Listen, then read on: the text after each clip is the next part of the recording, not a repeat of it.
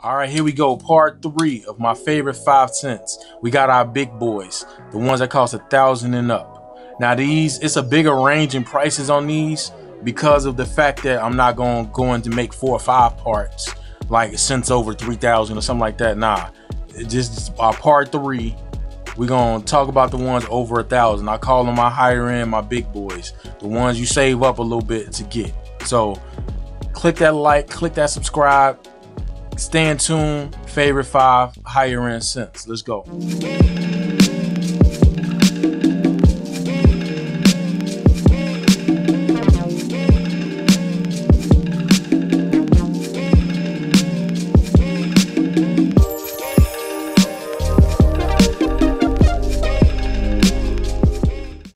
All right, let's get into it. Number 1 on my list of the higher end synths from 1,000 on up is the Roland System 8.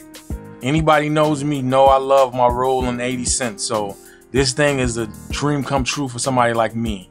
It's the plug it out technology, so basically you got emulations of like the bigger poly synths from the 80s. You can put them inside of this board. So this one comes loaded with the 106 and the Jupiter 8 and the System 8 synth inside of it, so it's like you're getting 3 synths in one. The amount of oscillators and the behavior of the oscillators are according to the sounds that you have loaded into it. So obviously the 106 is not gonna have the same stuff as the Jupiter, and they're both not gonna have the same thing as the System 8. So the System 8 gives you all the capabilities. You get 3 oscillators, you get 2 LFOs, you get envelopes on the filter and the amp. What else I like about this synth is, man, I love the sequence on this one. I love it. This is one of the favorite sequences I have. This one is not super robotic. It's not super, like, you get some feel to it, man. And I like the ARP on it too. So I like this synth. Let me be specific and clear, because it's the Roland ACB technology. In my opinion, like, their plugins can emulate some of the stuff that goes on here. The plugins are almost the same. Like, they did a phenomenal job of emulating their old keyboards. But I like the feel of this synth. Some people don't like the sound of it. I like the sound of it personally, but some people don't like the sound of it. A lot of people say it's too thin, or it has that certain texture that this synth has. You can kind of tell it's this synth. I don't really hear that and feel that. I just like using the synth. It feels good. I like the sound of the filter on it too. So I like the fact that it's a delay and a reverb. That's kind of rare on like a synth with like a knob per function. Like some of the other ones where you can dig into them, they got 4 slot matrices and stuff like that. Yeah, you can make things happen. But this one, on a knob per function synth, you got reverb and delay, which is dope. So yeah, this synth is pretty nice. I like the fact that it does like change according to which one you have loaded up. You can have 4 synths in one. So you got the System 8, you got the 106, you got the Jupiter, but then you got a slot for another one. So yeah, it's a pretty bang for the buck though. Yeah, it's like I say, that if you getting it right out of the box, that's like $500 per synth if you're really being technical. So yeah, that's not a bad option. It's a great synth. I like how it sounds. I like the capabilities of it, and I just like playing around with it. So number 1 on my list for the big boys is the Roland System 8. All right, next on my list is the biggest of the big boys. That's the Moog One. Probably the craziest, most expensive synth ever made. I can't think of any that you got all these features on. It's 3 oscillators, 3-part multi-timbrality. Not paraphonic, not like on some of the synths where each oscillator can be played separate. Nope, you get 3 synths inside of here, which I'm still not understanding. Especially the fact that you can put it in unison mode, and you got, like, let's say if you got the 8 voice version, you get, what's that, 8 times 3, you get 24 oscillators on each key, which I don't understand. And if you got the 16 voice version, you get 48 oscillators. It's nuts, man. Like, this keyboard is like driving a Rolls-Royce spaceship. That's what it's basically like. Each synth part has its own effect section, and you can put a master synth over everything. The envelopes got delay and all type of crazy extra features on them. They're not just like ADSR. You got one on the you got 3 of them. You got one to program. You got one on the filter and one on the amp. You got CV in and out. You got everything on this thing. FM ring modulation, inputs on the mixer side.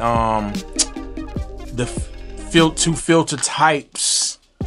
This thing is crazy. For it to be so expensive, like the 8 voice is an arm and a leg, and the 16 voice is an arm, leg, and a foot. I thought I'd never see one in real life. Like, I've only seen one memory Moog in real life. I thought it was gonna be a situation like that, but honestly, since this thing has been out, I've been like consistently in situations around it. When it first came out, I used it at the Guitar Center in Hollywood. I was sitting there for like 2 hours. I know they wanted to kick me out. I was sitting there for like 2 hours using it, going through every little thing. I wanted to pull my laptop out and just make beats right there, but I couldn't. And a friend of mine bought one, so I actually got to go to his setup a couple times and use it. And then the Synth Museum here in Chicago, I've used it for a few hours in there. So for a synth that's like $8 grand, I got a decent amount of usage like on that thing so far, man. It's a phenomenal synth. It's like I say, I can't think of a synth that has more to it. Just the fact that you got 3 parts, so you can set it up in the menu to send MIDI out to the 3 parts separately. I did it on my MPC Live. So basically, like, you, and even on the 8 voice version, you got 1 voice for the lead, 1 voice for the bass, and you still got 6 voices for your other stuff, your pads, if you want to do something crazy. And I'm not great. I'm only using like 4 fingers or something when I'm doing my chords, so I still got 2 voices left. So yeah, the thing is crazy, man. There's no flaw in this synth. 4 LFOs, I forgot about that. So you can add crazy texture, craziness to your sounds. The key bed is phenomenal. It's a 61 key bed. I think Fatar made this one specifically for this keyboard. I'm not 100% sure on that, but I know Fatar made it. And it feels Fatarish. So yeah, this thing is crazy. It's got the XY pad, so you can add some craziness to the sound. So yeah, I can't even really think of anything that you would want on a synth that's not in this thing, man. ARP sequencer, the ARP feels good. I'm an MPC dude, so I'm always going off of, like, if it's an ARP, I want it to feel a certain way. I want it to be too robotic. I want it to feel musical, and this ARP feels musical. I like that. The effects section is done by Vintage. So what is that saying, man? It's like you got like a H9 inside of the 3 H9s inside of here. Like, it's mind-boggling when you think of all the stuff inside of here, man. Like, it's got a USB port on it, so you can hook up like a USB keyboard when you want to like write patch names and stuff. Like, they thought of everything, man. Like, they literally thought of everything. So this is definitely one of them bucket list synths. Hopefully one day I can own one. I'm gonna aim for that 8 voice. Like, I'm making a declaration. I'm gonna get myself one. I'm gonna trade myself up to it. So it may take me 2-3 years, but I'm gonna get myself one of these, because like I said, I don't think it's another synth in the world as good as this one. Now it may be some, like, some people might swear by, like, if you got a Jupiter, I can't say that you don't got a crazy synth, or like just like a CS80 or something like that. Yeah, you got a phenomenal synth, or like an original mini Moog. But I'm not talking about how much it's worth. I'm talking about the capabilities and how it sounds. I don't think anything is touching it. So check it out. Hopefully you get a chance to get your hands on one. I've used it, I wouldn't say extensively, but I used it a decent amount to know. It was intimidating first time I used it, because I wasn't used to like a Moog having some menu stuff on it. Even though you got a lot of options, there is a few menu things you got to do on there. I wasn't used to a Moog having that, but when I wrapped my mind around the architecture, the synth, it was over. I got like at least 40 patches inside of my Live that I sampled and made from this thing. So, and I'm not even selling those, and I'm keeping those until I buy it, then I'll sell them.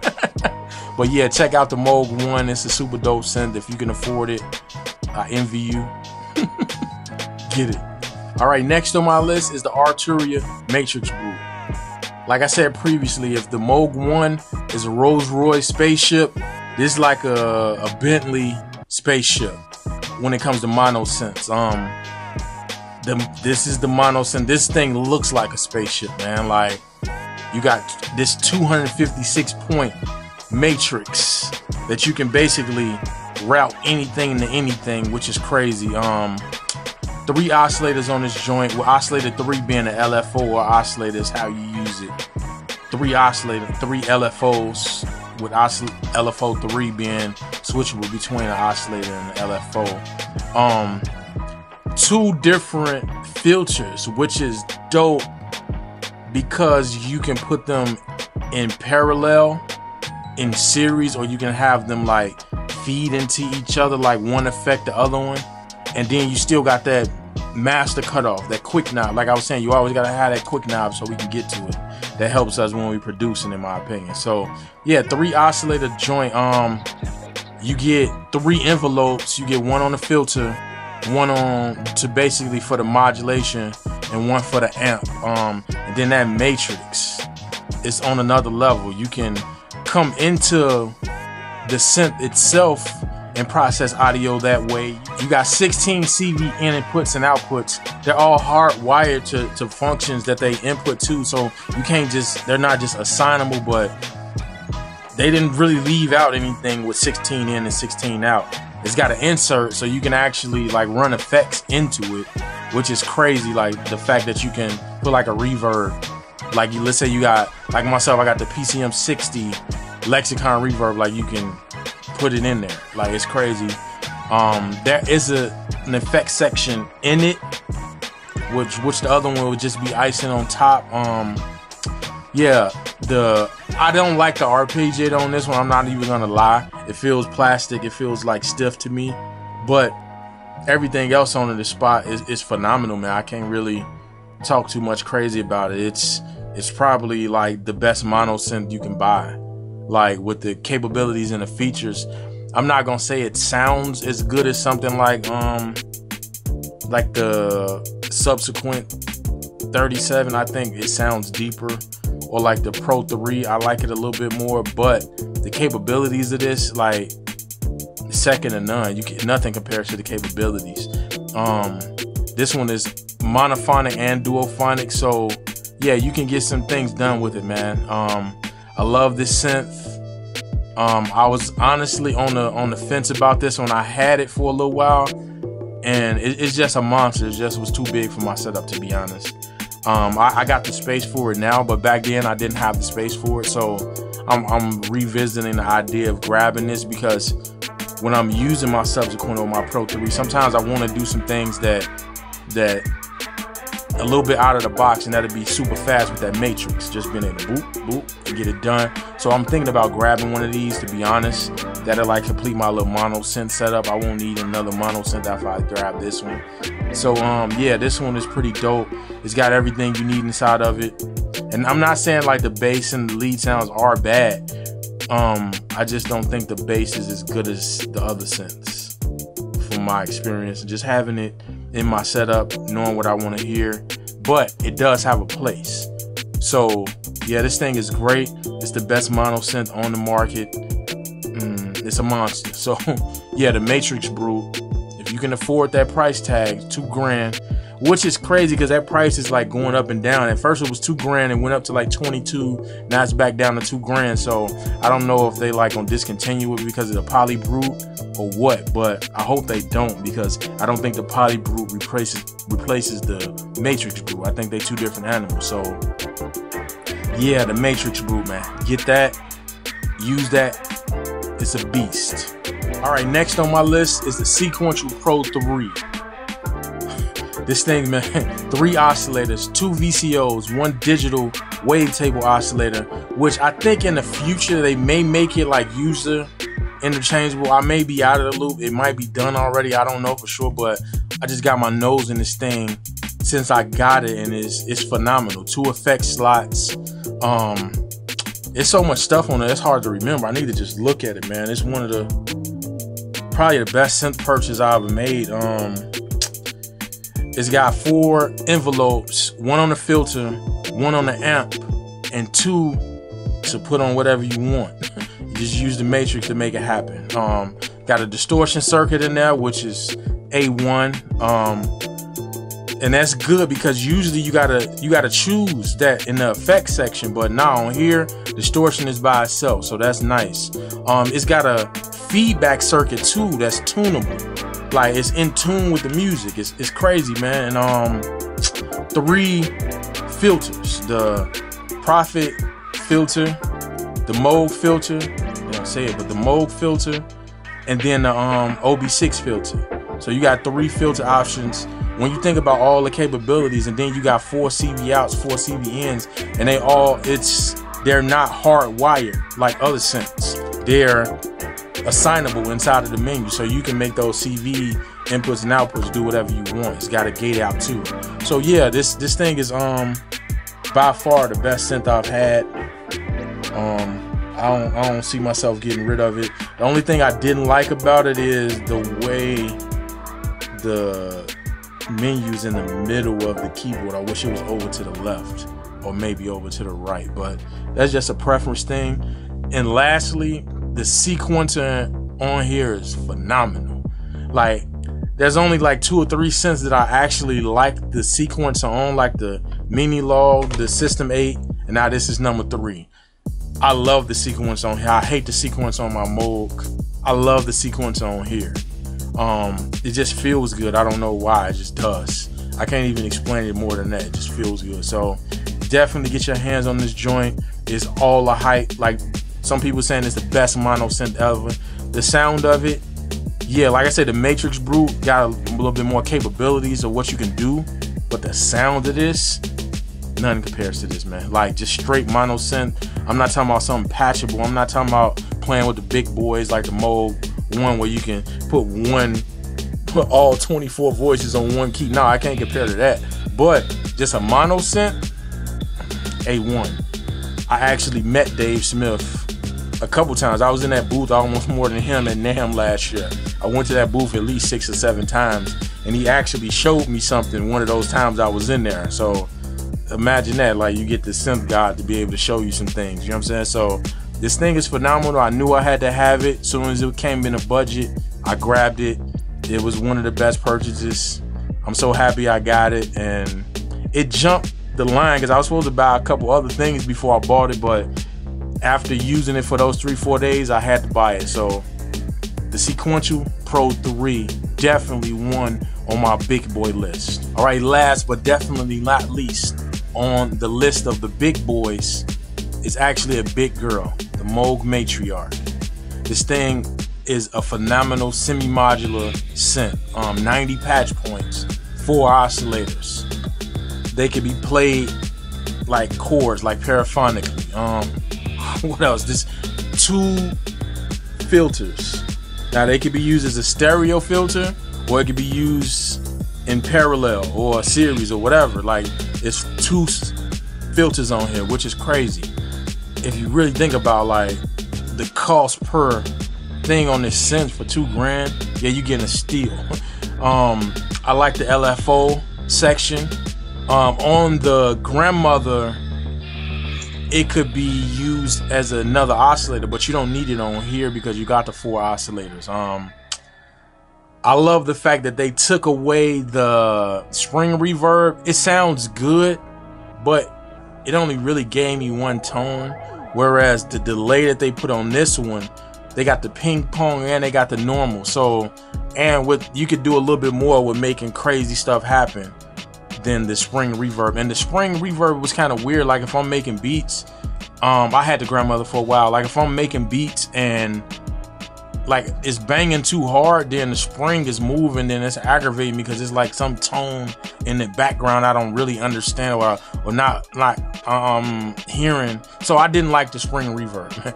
Even though it was nice on certain patches, it wasn't something that I used all the time. So yeah, this thing is great. Also from the grandmother to this one, they added another envelope.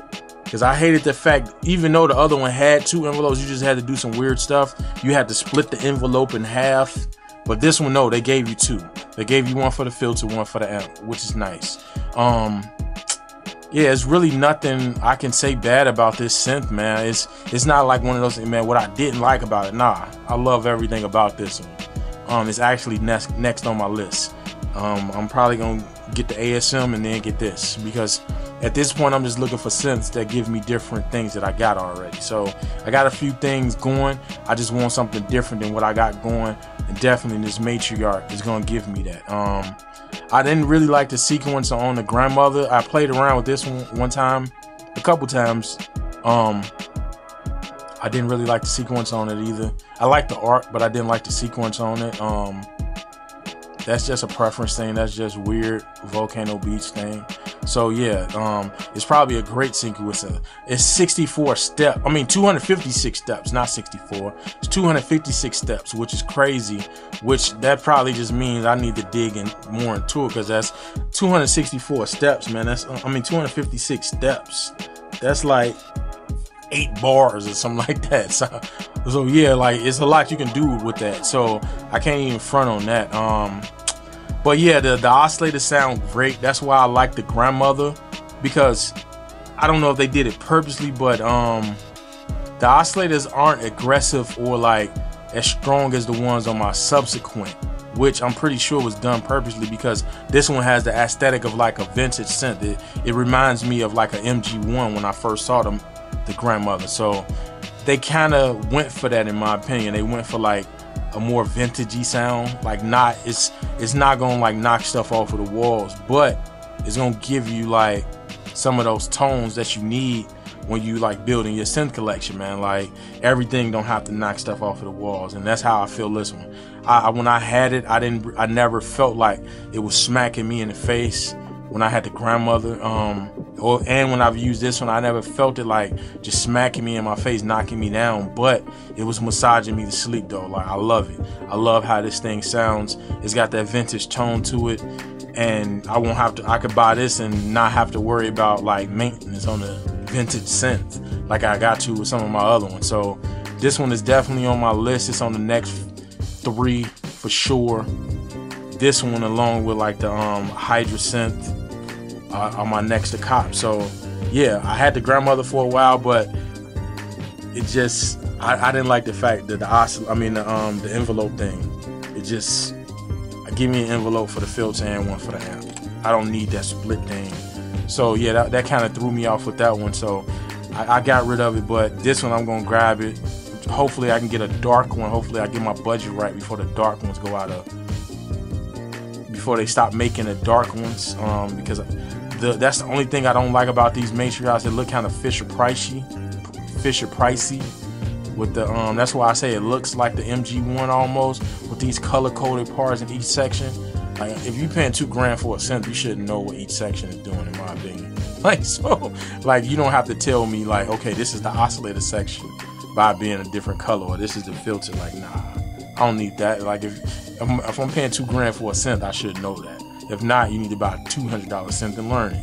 So yeah, I want the dark one. Now that they brought the dark one out, I'm definitely grabbing it. So this one is the last on my list of the big boys. We're gonna call this one the big girl, the Matriarch, to round it up. So there you have it, part 3 of my favorite 5 synths.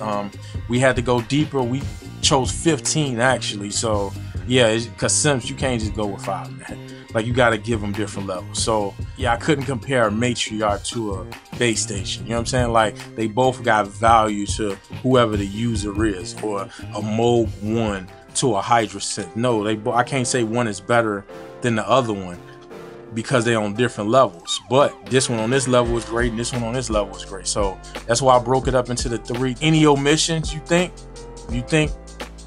I left one out, a glaring omission? Hit me up, let me know, man. Hit me up in the comments, let me know about, put me up on game. That's it, put me up on game. Tell me what I need to know. But these are just my favorite 5 out of each category. Thanks for sticking with me. Hit that like, hit that subscribe. We're gonna keep it going, keep the content rolling. We're gonna keep it moving. Let's go.